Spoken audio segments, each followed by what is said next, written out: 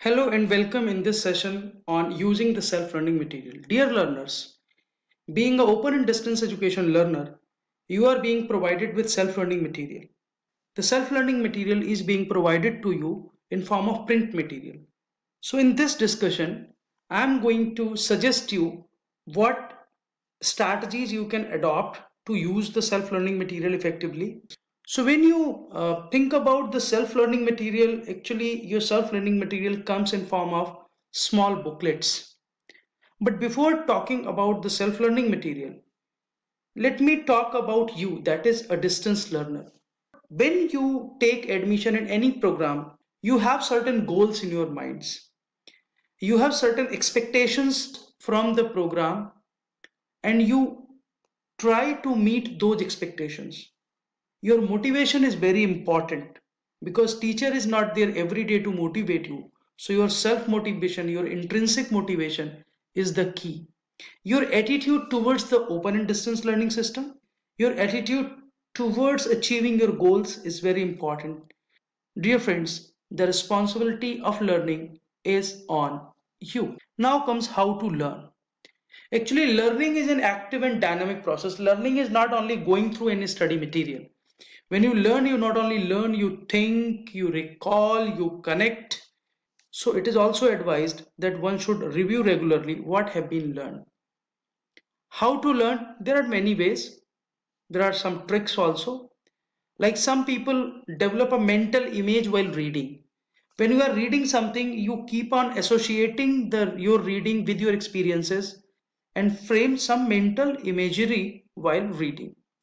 Some people, develop some mnemonics. What are mnemonics? The short formula, like my very educated mother just shows us 9 planets. Then some people use mind maps. They develop some mind maps. They develop some images. They can draw some graphs. When we study, there are three questions which comes to our mind: when to study, where to study, and how to study. When to study: morning, evening, afternoon, after work, before sleeping, early morning. Where to study: at home, at office, in the bus, during the travel in metro. And how to study: from where I can start, how much I can study, what should be my method to study. So all these things you keep in your mind. Actually, in study material, the print material, reading is very important. So there is a technique called SQ3R, which refers to survey, question, read, recall, and review. Survey means to have a glance of the title page, the preface, the chapter heading, the index of the text. So if you have a glance of everything, this is called survey. Then comes the question: how far I depend on this material? This is a question which every ODL learner asks. How much time you should devote to this chapter or topic, and why more or less importance should be given to a particular. Then comes the read. Please read with a critical mind and active mind. Make notes, underline the words. You can underline the phrases. You can find out some central idea. You can draw inferences. You can use the margins and you can write there some important points. You can underline the text. Then close your material and try to recall what you have read. Whatever has been read should be recalled to ensure for better retention. Then review. A quick survey of the material, that whatever has been given in the material, whether I have read everything or not, whatever I have read, whether I have achieved the objective or not, or you try to answer those questions which you have formulated in the beginning. Note taking is very important because note taking keeps us active while learning and it helps us to have a record of what we have studied. So you can take either summary what you have learned, or you can outline the things which are important for you in that particular section or unit. Every program has certain courses and each course have some blocks. Each block has certain units. Then each unit has section and subsection from where you can get the study material. You watch this small video where I have explained that how you can download the study material using our eGyan course link. When you want to download our IGNOU material in e-form, you go to the Google and type ignou.ac.in through Google. When you go on the IGNOU website, you can see there is a link called eGyan When you click on this link, it will redirect you to eGyan page. So there are three things: the SWAYAM course content, the courses which we offer on SWAYAM portal, then the YouTube video and the self-learning material. So when you will click on the IGNOU self-learning material, it will redirect you to the groups in name of schools. You can click on the school of education, then there are labels. What do we mean by labels? Labels means the bachelor degree program, certificate program, diploma program, master program. Suppose you are a B.Ed learner, so you will click on bachelor degree program. When you will click on bachelor degree program, there are old courses and new courses. Because you are new students, you click on current. When you will click on current, you will find two sub-communities: Bachelor of Education in English and Bachelor of Education Hindi. So these sub-communities are basically the medium of the material. If you are English medium student, click on Bachelor of Education English. If you are first year student, click on first year. Then you will see the types of the courses. Suppose you want to find the material of any core course, you click on the core course. You will have a list of the core courses. Suppose you want to download a unit for course 3, that is learning and teaching, you click on that. When you will click on it, it will show you the blocks. So suppose this is the first block. If you go on the block, there are block 1. You can download the whole block from here, or you can download the unit wise.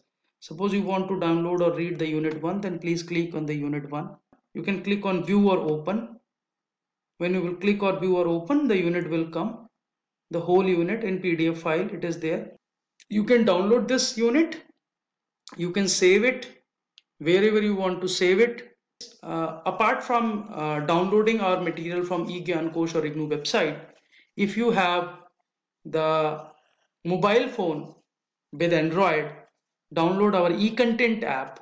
There is a small video, the link is given on this slide. Open this link. This is a YouTube video where I have shown you how you can use eContent app to download our material. We develop our study material keeping in mind three things: that we make you as a learner to think, to write, and to do. The self-learning material which we develop in open and distance learning system is self-explanatory in nature. We expect that whatever is given in the material, our learner can understand each and everything without any external support. Our self-learning materials are self-contained, means we never ask our learner to go for any additional material. So whatever is required, whatever is essential to know, essential to read, essential to learn, is included in our material itself. Our material is self-directed, means we give necessary guidance, hints, suggestions at each stage of learning, in each section and subsection. Our material is self-motivating. We try to arouse the curiosity, and we relate your reading and your learning with the familiar situations by using many case studies, many examples. And our self-learning material is self-evaluating also, because we give self-assessment questions or exercises or many activities and unit and exercises, which we expect that while completing a unit, you complete those activities, and those activities are not being assessed by anyone outside. If you complete those activities, you will assess your progress by yourself. Now, if you see the unit of any self-learning material, the first thing which you will see, there is a unit structure, and it is divided into three clear parts. The first part is the opening section, where the introduction and objectives of the unit have been written. Then there is the main body, where the content has been written in various sections and subsections. Then there is ending section, where we summarize the unit as well as we give unit and exercises, some references and suggested readings and answers to check your progress. So if you see the unit in detail, every unit starts with a structure. This structure in the starting of the unit help you to locate the content easily. What are the important teaching points in the unit? This structure of every unit gives the clarity in presentation. After unit structure, you will see the introduction. Why we write introduction there? because the introduction not only link you with the past learning, it also gives an overview of the unit. It places the unit within the context of the course, and introduction provides you study guidance. Next section is the objectives or learning outcomes. So in every unit we write certain objectives. Objectives help you to know exactly what you have to do. They show you that what you would achieve after studying the unit, and also what will be the end product of the unit which will be measured or assessed. When you see the format of a unit, each unit has certain sections and subsections. We break the matter into easily understandable small chunks. To facilitate the graded learning process from simple to complex, these sections and subsections help you. You will find that there is one activity. The activities basically show the learners what they have or they have not mastered. They show the learners what is important. They give you an opportunity to practice, and it helps you to measure your progress. Then at the end of the unit, you will find let us sum up or the summary. This summary helps to recapitulate more important learning points, and also it reinforces learning. It refresh and clarify what you have comprehend. Learner's comprehension has been refreshed and clarified with the help of summary. After the summary, there are certain unit and exercises. These exercises are there to help you for the preparation of the term and examination, and also to help whether you have achieved the desired learning outcomes or not. Then there is a reference section. The reference section basically helps you to know what are the sources which have been used to develop this unit. We acknowledge the material which we used in the preparation of the unit, and also sometimes we suggest some other resources. Those may be some reports, some good papers, some good books. In our units we give you check your progress exercises. The answers of those exercises you write on yourself. So at the end of the unit, some suggested answers are there so that you can match whatever you have written is matching with the expectations of the unit or not. How to use SLM effectively? The first suggestion is that read carefully, read actively, and read critically. Our suggestion is don't jump sections. If sections are there in a sequence, they are there in a sequence due to certain reasons. So if you jump the sections, sometimes you may not be able to connect why one section is connected with some other section and how it is connected with the previous or next section. Try to read at least one section in one sitting. This is our suggestion. You may read 10 minutes, you may read 15 minutes, you may read half an hour, you may read. But whenever you sit to read, please read at least one section in one sitting. Use the marginal space, use that marginal space to jot down the important points, the point for further clarification or to extra study. After completing one section, please attempt the check your progress exercises or questions for self-reflection. And please compare your answers with the possible answers given at the end of the unit, and again reread the content if you think that your answer is not matching with the answers suggested or you need to reread the section. When you are reading RSLM, please after completing the reading of one unit, you should write the answers of the questions given at the end and perform the activities suggested. If you have certain queries, questions, there are weekly counseling sessions at your study center. So go to study center, attend the counseling and clarify the doubts. It is always suggested that first you read the SLM, then you go to your counseling so that you can ask your queries and doubts. You try to comprehend, and if you are facing some problem, you go to counseling sessions to clarify your queries and doubts. So counseling sessions are not formal classroom teaching sessions.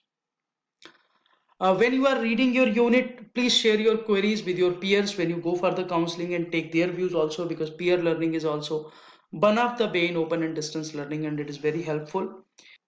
Our suggestion is that please make best use of our material and supplement your reading with other easily available resources or the resources suggested at the end of the unit. So dear learners, enjoy learning, enjoy reading. Thank you very much.